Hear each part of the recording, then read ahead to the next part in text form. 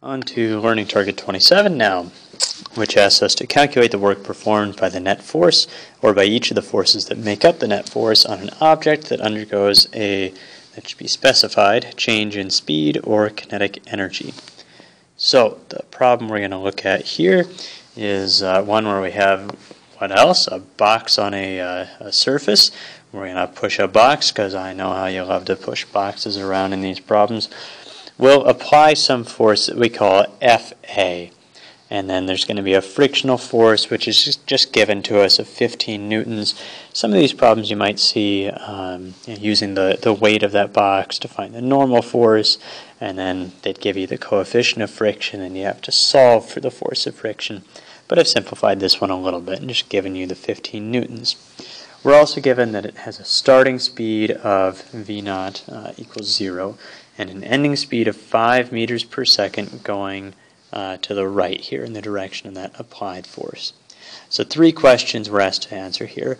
The net work in this case is what, the work done by friction is what, and the work done by the applied force is what.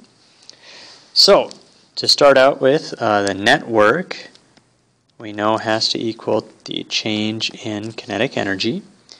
So net work is going to be, that's 1/2 mv squared minus 1/2 mv0 squared.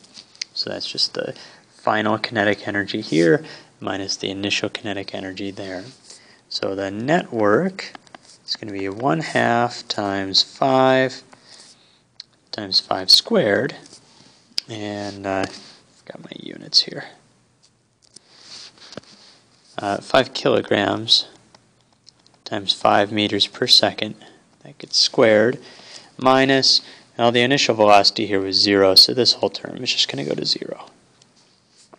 So the net work then is going to be 25 times 5, so 125 times 1/2 is 62.5 joules. We know that that total work is done by these 2 forces, the 15 newtons to the left and the applied force to the right. So we can figure out how much force each, or how much work each one of these forces did, and add those 2 together, and that should give us a number of 62.5 joules.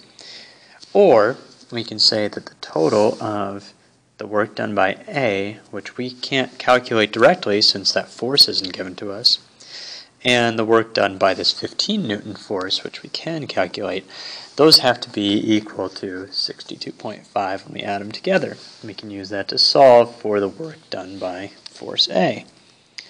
So, to do that, we'll now calculate the work done by friction, which is going to be equal to RF cosine theta. And in this case, R is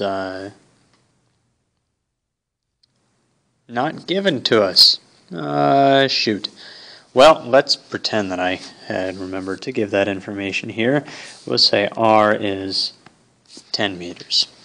Okay, so 10 meters for our value for the distance traveled, and that'll be to the right. So that'll be 10 meters times our force from friction, which was 15 newtons, times the cosine of, well, now we need the angle between the R vector and the frictional force vector, which is going to be 180 degrees. Or pi radians if you prefer. Now 180 degrees when we do the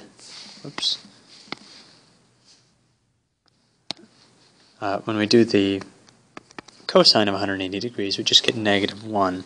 So this would be negative 150 joules. So that's one answer here, another answer here, and then last up, we know that our net work has to be equal to the work done by A plus the work done by friction. So in this case, the net work was 62.5 joules. Work done by A is unknown, plus the work done by friction is negative 150 joules. So we can calculate the work done by A, and that gets us 212.5 joules.